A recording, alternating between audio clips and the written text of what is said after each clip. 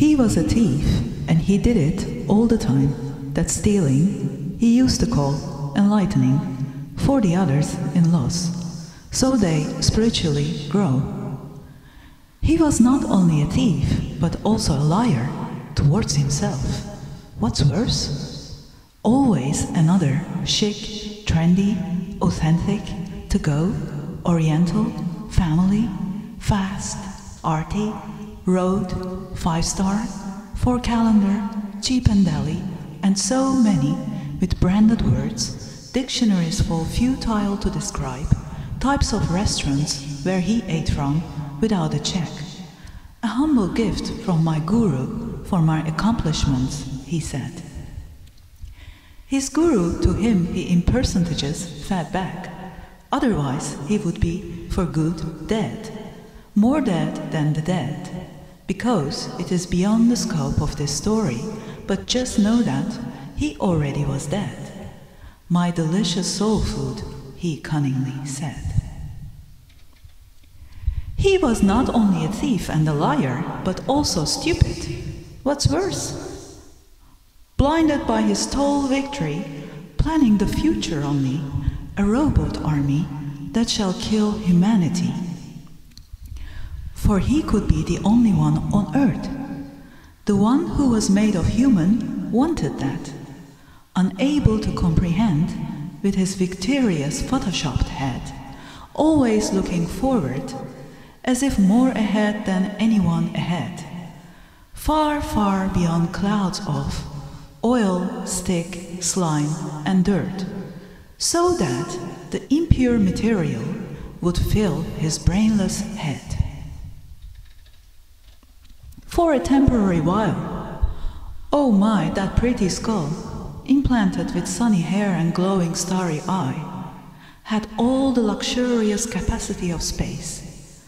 A palace for the richest, he says, I live in, on the last floor of the highest building ever made on the planet, always busy baptizing with cosmetics, branded as pure mountain water and Angelica white herb. He switches off his room-sized TV and looks down affectionately, where in reality he overlooks, and self-adoringly shakes in triumph. I see all humanity. They bug and harvest their own ignifatus. No, I need no TV. This is my true warranty. I am the preacher. I am reborn. He was not only a thief and a liar and stupid, but also ignorant. What's worse? As he continued to praise his what could have beens, he forgot the what is. Having numbed the essence, he was unable to feel the growing green grass under his foot soles.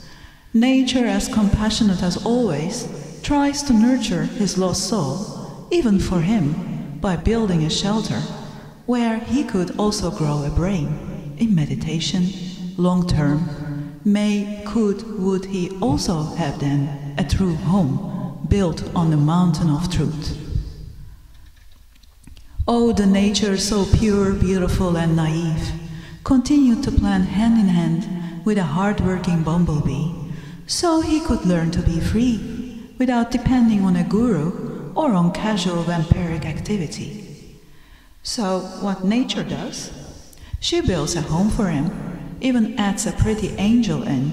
That could be an ever-after sweetheart for him. He was not only a thief and a liar and stupid and ignorant, but also blind. What's worse?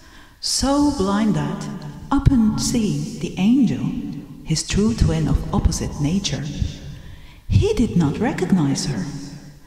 And one night he broke in his own house, plundered everything that has been gifted for him, and dropped the key, as always, but this time inside where she lived, in the hearts of the hearts, on the top of the mountains of truth, on a clearing beyond the true clouds of love, where their house was built.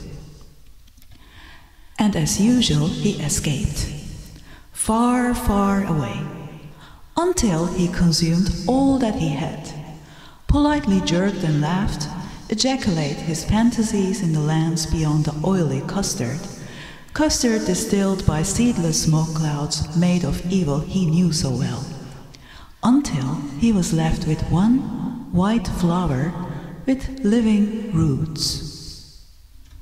"Who are you? What are you?"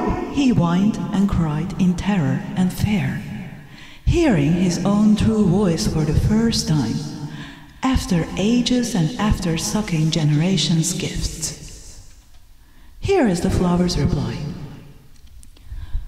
"I am you, so be me, plant me, so you can see, break the blasphemy, and if you can, become you again, and grow truthfully, you will reach to where she lives, lifetimes long, lifetimes after.